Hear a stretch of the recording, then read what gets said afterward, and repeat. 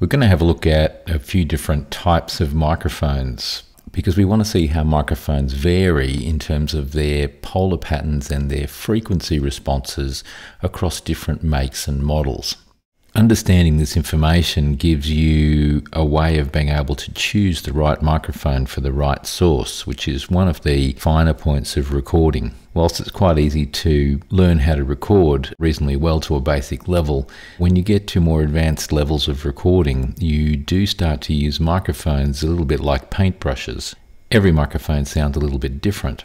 And so whenever you consider recording a sound source, you tend to think quite carefully about which microphone you're going to use on that source. And there are a range of different considerations, as we'll see as we go through some of the microphones that we have. So we're going to look at dynamic microphones, and the first one that we'll look at is the AKG D112. This is really good for kick drum or bass guitar, low frequency type instruments. And you can see here one of the reasons for that is because it's got a pronounced bass boost.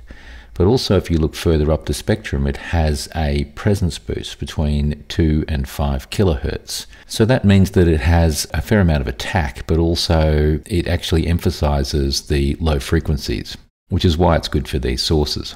If we look at the polar pattern for this mic, it's a cardioid pattern, so it's picking up mainly in front of the microphone and not to the rear of the microphone.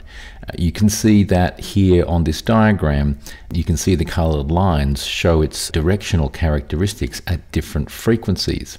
And this is one of the things about microphone polar patterns, is that they are not uniform across all frequencies. Now, you tend to find that microphones become more directional as they get into their higher frequencies. So if we're looking at this diagram here, we can see the red line represents 125 Hertz. So if you look at that diagram, you'll see that the response pattern, the polar pattern, is wider on that red line at 125 Hertz. If we look up at a higher frequency at, say, 16,000 Hertz at the top, which is the dotted blue line, we can see that the polar pattern is far tighter. It's much narrower. So that shows you how polar pattern does change across the frequency range, and typically microphones are more directional at high frequencies than they are at low frequencies. Notice also that this microphone has a frequency response which is stated as 20 Hertz to 17,000 Hertz or 17 kilohertz. So you can see that it actually has a response that goes down very low. We'll have a look at a few of the other mics. The next mic that we're going to look at is the Shure SM57. It's a dynamic microphone and it's cardioid pickup pattern, and it's listed from 40 Hertz to 15,000 Hertz or 15 kilohertz. It's often used for things like snare drums, guitar cabinets and percussion. You can see from the frequency response curve a very prominent mid-range boost. You can see it there around about 5 kilohertz or so. And this really sounds very pronounced on this microphone. You'll also notice that it falls away there above 15 kilohertz very sharply. And also, if you look at the low end of the microphone, you'll see that it also starts to fall away underneath about 180 hertz, and it's 10 dB down by the time it gets to 40 hertz. So it doesn't have a lot of low end on this microphone, but what it does have is a lot of mid-range presence, which makes it a very popular and a very good choice for sounds that need a lot of mid-range definition. Once again, you'll find that the SM57 also exhibits a different polar response at different frequencies, being more directional at higher frequencies. You'll see there 250 Hertz being the widest pickup and it narrowing as it gets up to 10 kilohertz. Another dynamic mic that we use is the Shure Beta 58A.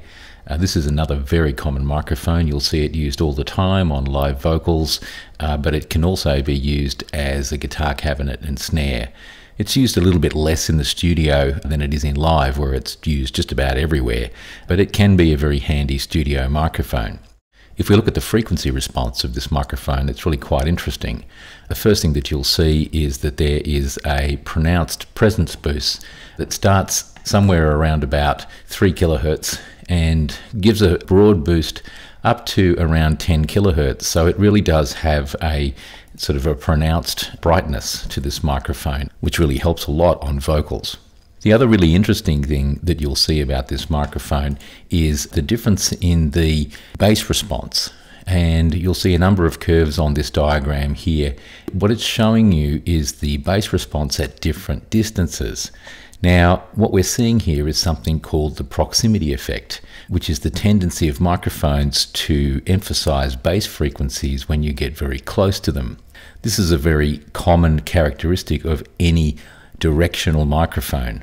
Less directional microphones tend to not have a lot of proximity effect, whereas directional microphones will almost always have a pronounced proximity effect. So that means as you get close to them, the amount of bass that is being picked up will be increased. So it'll have the tendency of things sounding a lot boomier or a lot bassier when you're close to it. So have a look at this diagram here, and you can see various curves in the bass from 3mm, 25mm, 51mm, and then 0.6 meters or 60 centimeters. And you'll see when you look at those curves that the closer that you are to the microphone, look at the 3mm curve, you have a really very substantial bass boost. And then 25mm, it's still very substantial. It doesn't really start to flatten off on the curve until you get further away than about 5 centimeters or 51mm. And then you can see as you get further away to 0.6 meters, then the bass response falls away quite substantially. And you'll hear this very dramatically with this microphone if you use it. If you're using it at a distance, you'll find that there is very little bass at all. Okay, and as you move in close to it, then that bass will really start to rise. It'll be quite thick sounding when you're actually quite close to the microphone. So that's an example of the proximity effect, and all microphones will exhibit this, particularly directional ones, but it also shows you how you can use the proximity effect as a creative tool to control the amount of low end or bass in the sound source that you're recording.